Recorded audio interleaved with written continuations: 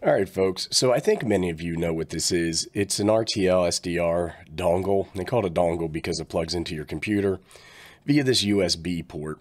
This is a version 3. It allows you to listen to UHF, VHF, and under certain configurations, HF frequencies.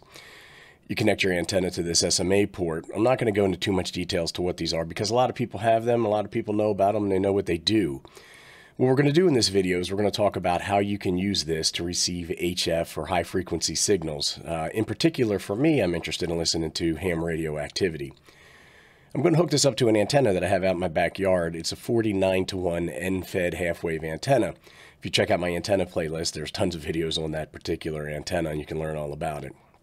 And so I'm just going to take a brief moment to show where you can pick these up in the event that you don't have one and you don't know. I'm also going to have a link below how you can install this to run on your Windows machine. I have a video for that you can check out.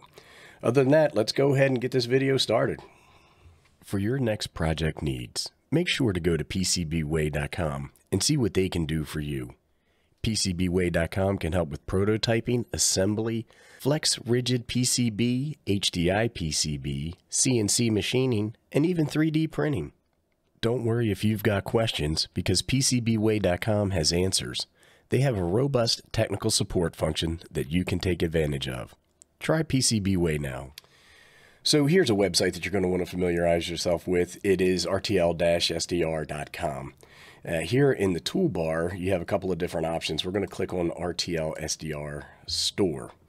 Once that happens, you can come down here and you can read a little bit about these. They can tell you a little bit about a genuine RTL-SDR V3. I would make sure that you get a genuine one. You might be able to save a little bit of money buying a fake one from China, or even a fake one mistakenly from sources like eBay or Amazon. I would just go ahead and make sure that you're careful in this. It is important to get a real one. You can see here some of the clones, and they look pretty dang close. If you scroll down here, you'll see different things that you can purchase. Here's a kit you can get that has some antennas and things. That's actually what I bought a few years back.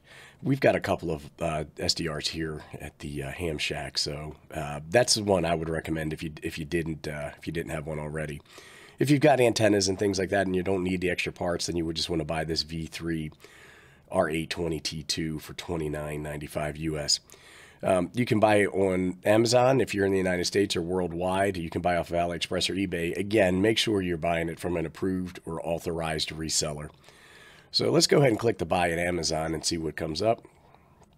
Here you go. I can get it for $29.95 and have it delivered on Monday. Not a bad deal. This is what I would do if I was you. It says it runs on Windows, Linux, and Android. And we do have videos of us installing this on Windows as well as on Raspberry Pi or Linux. All right, well, what I'm going to do now is I'm going to use the software SDR Sharp, and we are going to go ahead and we're going to set this up and use it on HF frequencies. Okay, so here we are in SDR Sharp. We have it running, we have it installed correctly. And typically what I would encourage folks is to use this on UHF, VHF before getting into HF so you can learn how to use the software, learn how to use the controls and so forth. So what we want to do before we start this up or hit the play button is I want to come over here and I want to make sure I have my source correct. Here I have RTL-SDR USB because I'm using my USB dongle. I connect my USB dongle before I open the software and certainly before I start the software. So what I want to do now is I want to go over here and I want to click on this configure service. It's a cog or a gear. Once I click on that, I get this RTL-SDR controller window. And the first thing in here is that it says generic RTL 28. And this is the driver that I'm using. And I want to make sure that that is the one that's selected. Sample rate, you can set this to whatever works well for you. I find 2.8 works fine for me. And then we have sampling mode. And when I use the HF antenna and I want to listen to HF, what I do is I come down here and I pick Q branch, and I want to make sure the Q branching is selected, direct sampling Q branch. That is the setting that you need. I'm going to go ahead and I'm going to click close because my settings are correct. And then when I click this start button, that's going to start my dongle up. That's going to start my software, and now I'll be able to listen to the signals that I want to listen to. So here we are on the 20 meter band. We're tuned to a frequency called 14.235. And Were you guys on 75 meters a lot? And so there you can hear one end of a friendly rag chew where folks are just talking to each other and making some contact. When I was, first licensed, it wasn't easy for me to make contact.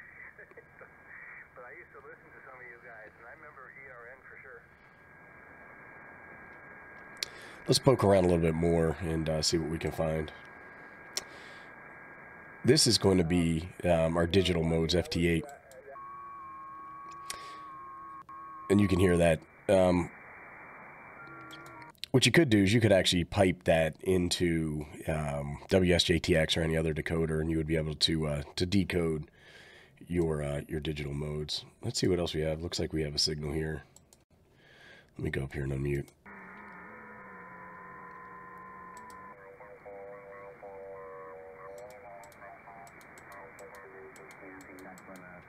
When I bought the radio, which was only probably 2 or 3 years old at the time, and I left the radio when the COVID was on. Let's go ahead and check some other frequencies. Let's go down to 40 meters. Actually, let's see what we get right here.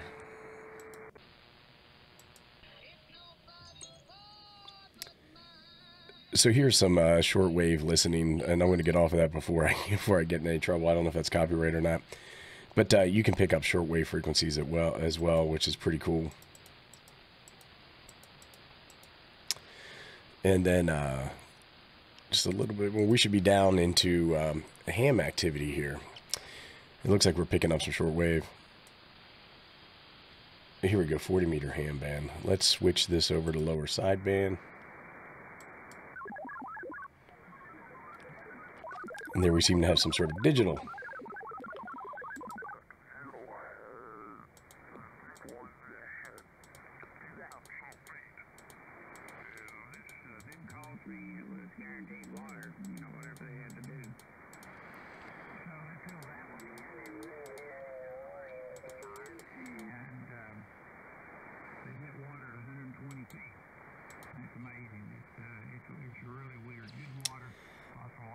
So you can see that it is it's pretty cool. My antenna does not go down much lower than it's a 40 meter antenna, but we can go ahead and we can try some of the other bands. Here's some medium wave. If you look at the black community, Laura Newman, we educated ourselves out of slavery, and we produced doctrine. I meant to stop at 80 meters. Let me just check my zoom real quick. There we go. And we're not getting anything. My antenna's not going to pick that up. So, folks, that's how you do it. Hopefully you learned something here. Hopefully it's exciting. Go ahead and give it a try and let us know how it works for you. Thanks for watching, everybody. And if you have any questions, comments, suggestions, or recommendations, go ahead and post them below, and I'll do my best to respond.